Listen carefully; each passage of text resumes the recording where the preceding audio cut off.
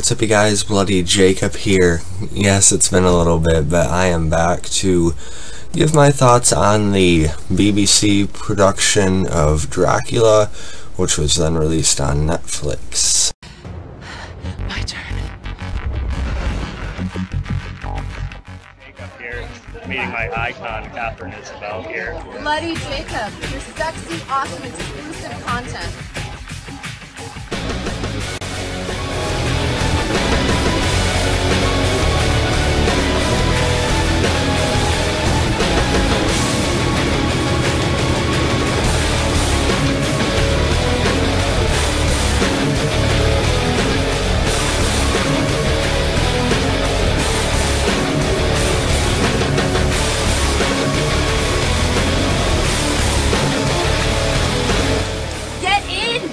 Part of this. Subscribe to the little butt down there.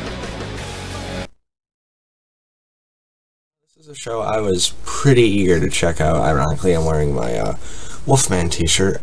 Yes, how dare I love the 2010 Wolfman film, but that's a discussion for another video, and I have reviewed that movie years ago, by the way. But yeah, I was anticipating this new Dracula series a fair bit. Well, obviously in part because I'm a major, I'm a major horror fan, and with Dracula being, obviously Dracula is probably the most well-known horror villain character of all time. I think that's a good gamble, to say that. I, for one, if you guys haven't seen my channel, I personally loved the NBC Dracula series starring Jonathan Rhys Meyers, which only ran for one season before it was cancelled, which was odd at the time because its ratings were actually on par with Hannibal, and Hannibal managed to go 3 seasons before being cancelled by NBC. Hannibal, great show, but it was always a bit curious to me. So people have wondered if there was behind the scenes issues with Jonathan Rhys Meyers and his issues, but no way of knowing for sure. And like I said, I love the Dracula series anyway. I still think Meyers did a great job. Some people didn't like it because it was I thought it was too focused on the romance, or I don't know. I still thought it was like a good nuanced version of the character. Yeah, he wasn't maybe as menacing as people would like him to be. It was a more sympathetic look at Dracula, I think. But look at the picture. There is still obviously scenes where you could see the savagery in him, and I'm sure there would have been kind of more confliction with the character had it gone on longer.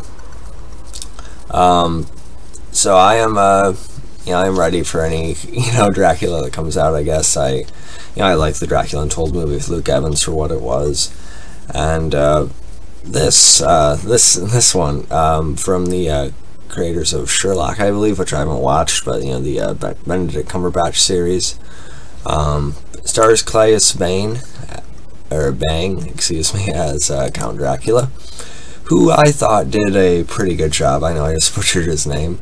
I was a little worried because when I first seen him, I was this guy, I don't know, he looks a little dull to me. But he proved me wrong. He brings quite a bit of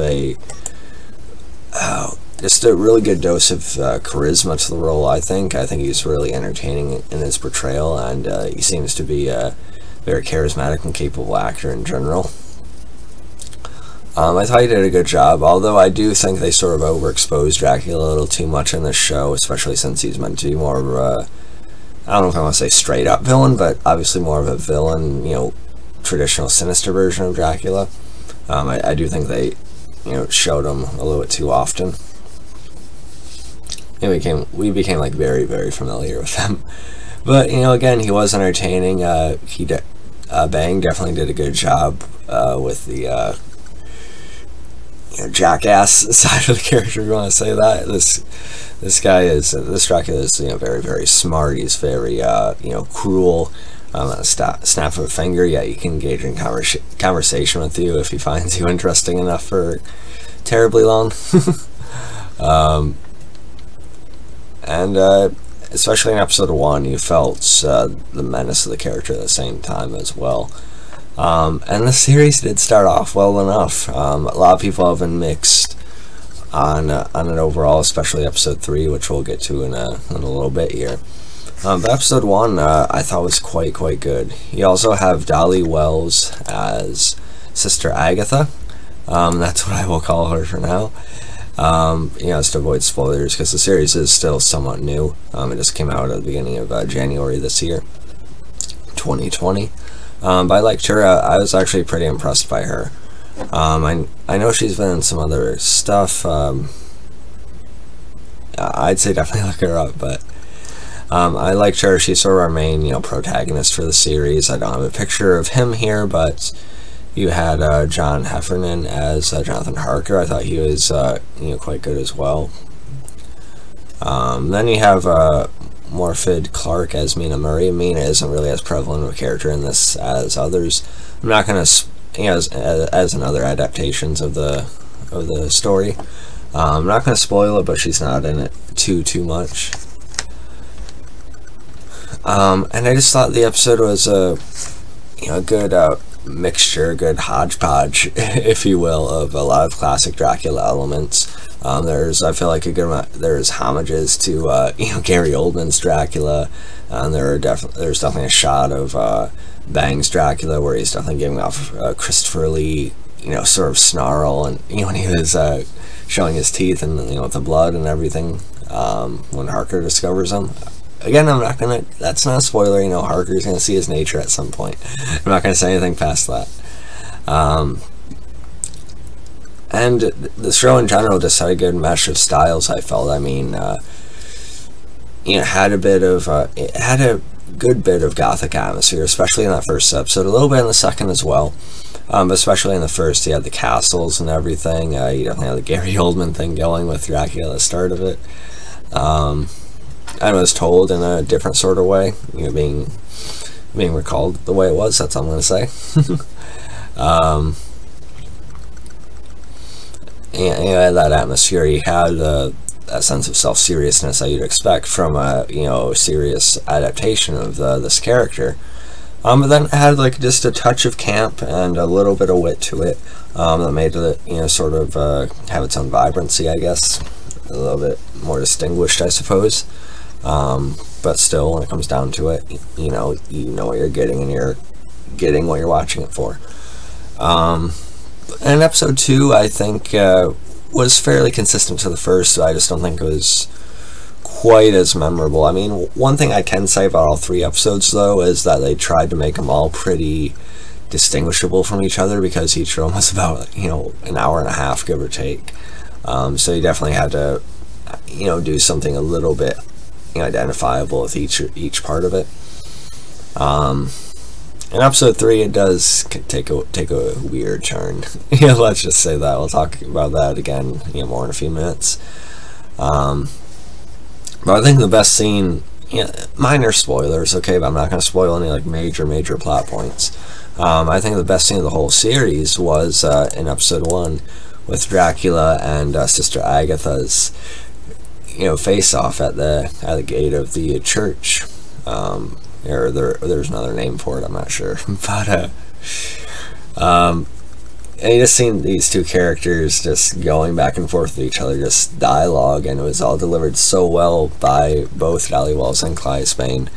How many invested? It was tense, and you really felt like it was a battle of wills between the characters, and just sheer intelligence and cleverness at the same time. And you just watch episode 1, and it'd be a pretty damn good Dracula movie, I think. And you can add it 2 if you want. But yeah, I just thought episode 1 was actually pretty good, if not great. It's just on the verge of that, I think. Episode 2, I thought was good. It was pretty good. Kind of a bit slow. It felt like it was a bit more. It was weird. It felt, I don't know if I want to say meandering. Well, it kind of was, but at the same time, you kind of wish it had just stopped there. And had left off, perhaps, in some way. I don't know. It would have been a pretty good long Dracula movie, just parts 1 and 2. It starts off in a weird way. It is a bit jarring. The transition from episode 1 to 2, I think.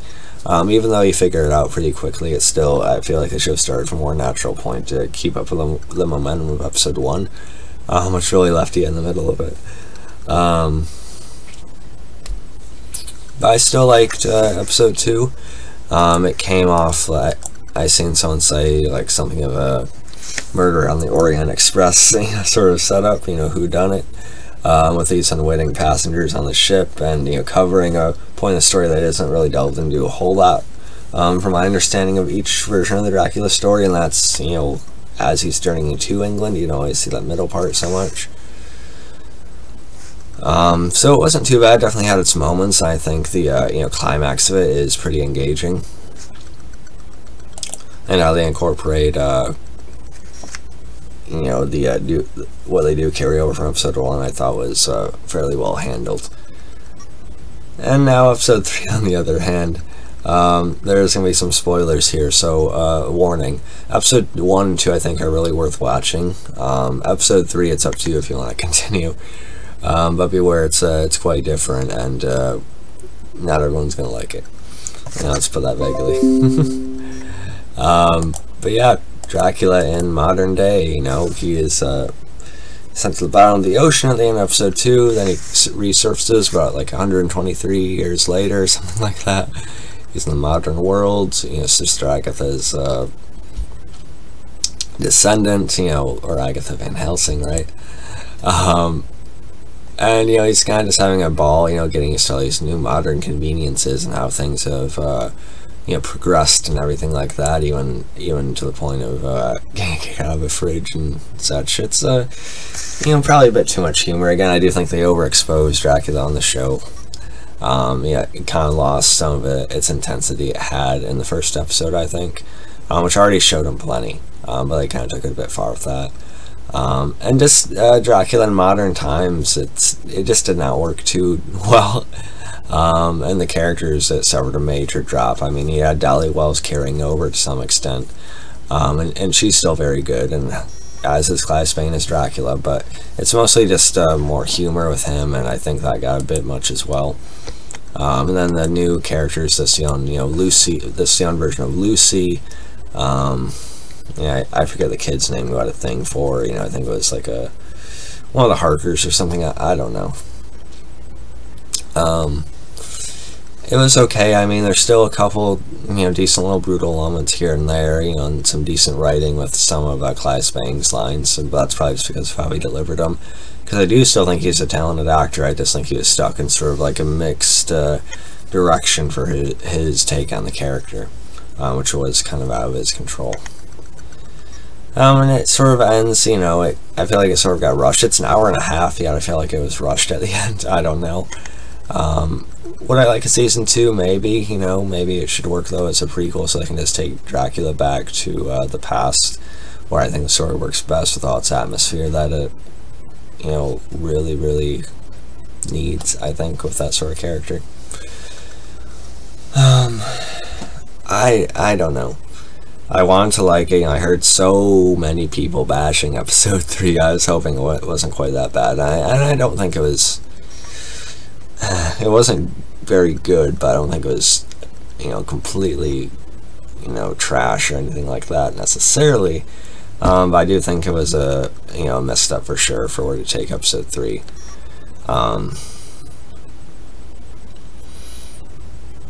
You know, I just think it's not explained quite enough, and at that point, kind of wanted more, you know, traditional new version of what you've seen before over that. I'm not sure. I mean, I appreciated them doing something different, but it does feel like a step for more jokes and conveniences for the story and such. I don't know, and it again took any sort of intensity away.